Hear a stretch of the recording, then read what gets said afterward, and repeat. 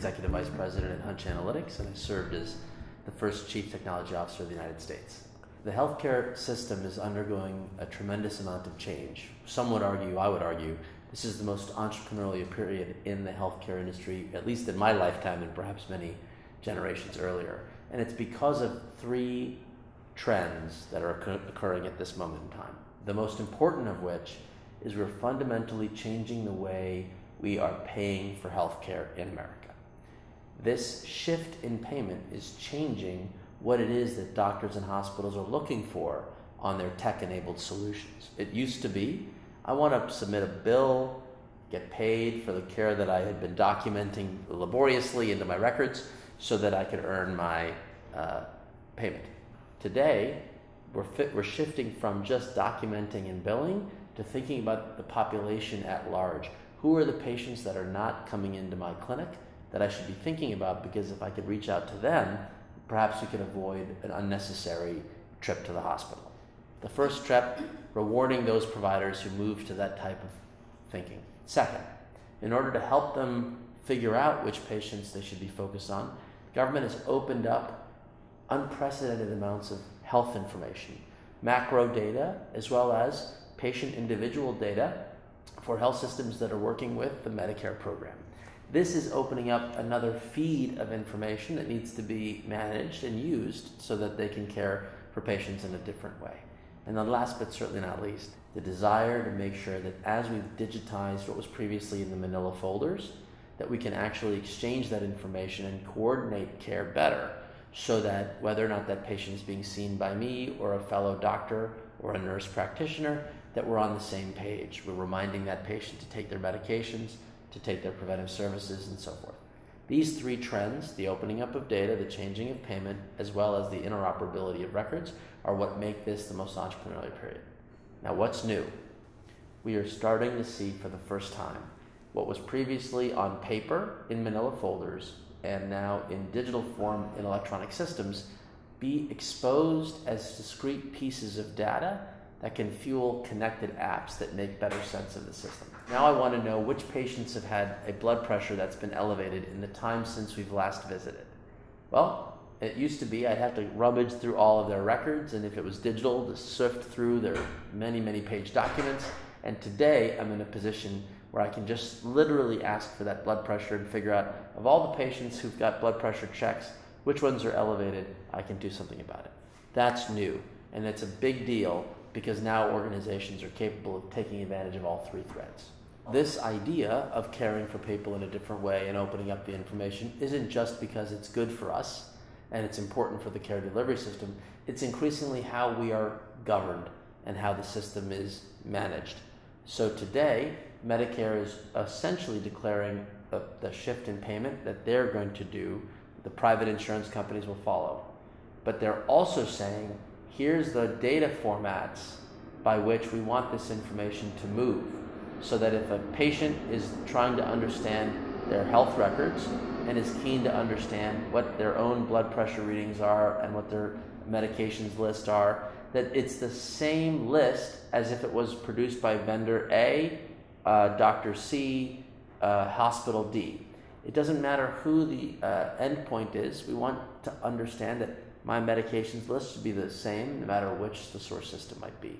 This is now regulation, and in the current plans, by the year 2018, all certified electronic health record systems must prove that they can expose their patients' data via APIs back to the apps that patients will designate who can help them make sense of their own data.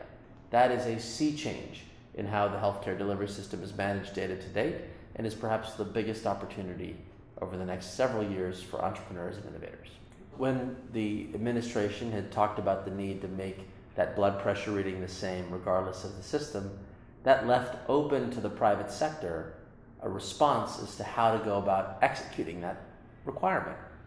Well, the standards community has long been the place we've turned to answer these questions. And about 5 years ago, Graham and his band of merry brothers and sisters came together to say, here's how we can express RESTful APIs, health data as RESTful APIs. And so now we've been cooking in the oven, almost like two ships passing in the night, a regulatory system that says we want to have data open, and a process in the private sector to kind of begin designing what that would look like. They were getting close to each other, but they weren't quite fully aligned. And so in December of 2014, a voluntary collaboration among the leading vendors and providers in the systems, APIx, Cerner, Athena, Meditech, etc., McKesson, came together to say, let's work in a collaborative fashion to accelerate the work that's been done on FHIR to ensure that it meets the needs for app developers in production as we proceed in care delivery reform. Graham's work was critical to that effort, and it wouldn't have been possible for us to be where we are today. And it was the Argonaut project that aligned all the vendor interests and the providers to come together and really turbocharge that last mile of activity that had to be done. Well, this to me is one of the more important announcements in helping people accelerate this journey. So now that the administration has given us a regulatory roadmap that suggests we're going to be on this for the next 3 years, there are some in the industry that are going to say, I was there yesterday, I'm going to get up and I'm going to get moving. There are others that are going to say, well, I'll wait as long as possible, this is a new thing, I'm not sure. But the vast majority understand that for success and for us to see a healthcare system that we want our own families to live and operate in, we want to get moving. What Apigee announced today was the capacity for those organizations, the vast majority, who want to move forward but don't have to do all the individual bells and whistles. It's essentially an opportunity to access this as a service, to provide those FHIR profiles, those patient summary elements that can be exposed to the trading partners that those doctors and hospitals have who want to coordinate that care for those patients. And that to me is the most exciting thing. We've demystified this transition to open APIs and made it extremely simple for those who wish to participate to do so. I believe that we are going to see an absolute acceleration, not just in the adoption of the early versions of FHIR, but in what the version 2, 2.5, 3, 3.5 look like. If you take a look at just the existing footprint of healthcare clients who are on Apigee today that might be consuming proprietary in-house APIs, who are now looking to connect with their trading partners. Many of them are trying to make sure that they're balancing privacy and security with that desire to connect. And the benefits of collaborative action within the Apigee framework is that they can actually learn from each other and implement those best practices in a manner that doesn't put any one organization at greater risk than the other with respect to privacy and security of health data. So to me, what this means is the standards will evolve, how we implement those standards will be better, and we will benefit from that collective input that the community around the Apigee experience will allow. The most important thing is for the organization's tech leadership to say yes, as opposed to no. As we transition to value-based care, more doctors, nurses, caregivers are thinking about new workflow changes for providers and patients that can help them treat these folks in a more coordinated fashion. It's new capability that hasn't been hardwired into the IT systems that most organizations have used to date. Now CIOs can say, yes, we know that you want to experiment with new workflows that are patient or provider facing. Here's a set of secure protocols that would allow you to access that information and put it to work. Either IT can help build those reference applications, or perhaps third parties who want to support new opportunities internally can collaborate. Anything that the organization is capable of doing is absolutely now at their fingertips. So CIOs are going to be enablers of this clinical transformation journey, as opposed to have historically, in some cases, been seen as barriers to innovation. And I believe that this is going to turn the role of the technology leader into a clinical transformation partner. I would argue payers are actually in a better position to lead in this journey because they've already standardized so many of their core transactions. They just haven't exposed them as APIs.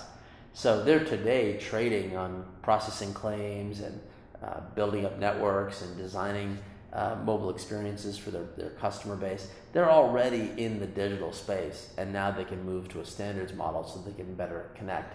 The yin to the yang is that while the providers are building up these clinical transformation muscles, they're in partnership and with financial support from the insurance industry.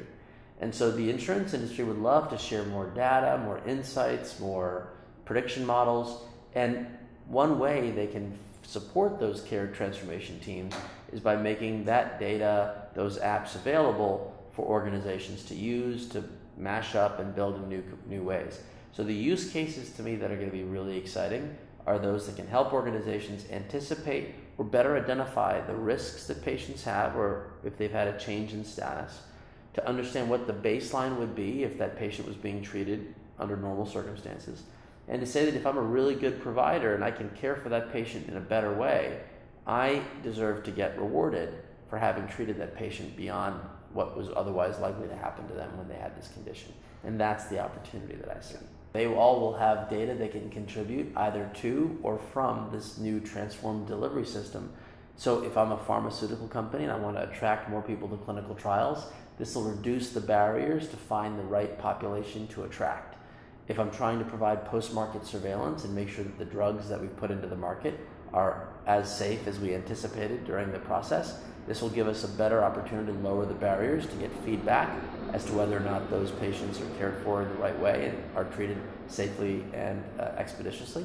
And then last but not least, to the extent that they want to build new products where they want to take on some of the risk. Hey, you know, for diabetic patients with these conditions, I'll take on some of that risk, and we'll emphasize not just the use of the meds, but the support systems to ensure those meds are optimized. Give us more of that risk, and we will demonstrate for you that not only are we getting paid for the pills, but when properly administered, it reduces unnecessary hospitalization cost. So I think on new product development, as well as lowering barriers for existing data sharing, it's a win-win for payers, providers, pharma companies, and medical device companies. Finally, on the Internet of Things, it is most obvious that a new set of data will emerge of the condition of the patient's heart with that disposable wearable pacemaker or patch that's monitoring their heart condition, and that information will be added to the mix of data to help us figure out the condition and the status of that patient to make sure that we're anticipating their needs and caring for them in the right setting.